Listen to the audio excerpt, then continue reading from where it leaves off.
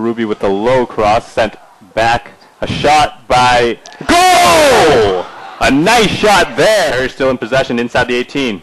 This is played back to Apia. Apia with a shot! Another goal! Another goal for Sammy Apia. Apia with another nice shot there. Nice setup there on the out as this ball is played back into the Terriers defense as they'll reset. Bustamante advances the ball. Nice through ball to Prudier. Prudier shoots and he beats Stefan Mans for the third goal for Boston University. Perfect. I think this ball is going to go out of bounds and that's going to be it for the first half. Great play overall. The shot on net saved by Rojic.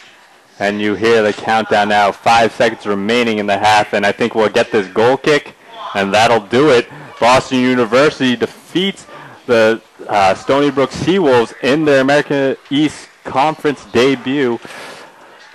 Great defense, which is just the name game of this Terrier team, and they've just done everything right defensively, and they really went out and played some great ball tonight and got 3 goals. Sammy Apia, beautiful, beautiful shots, and yeah, a really good game for the Terriers to solve conference play.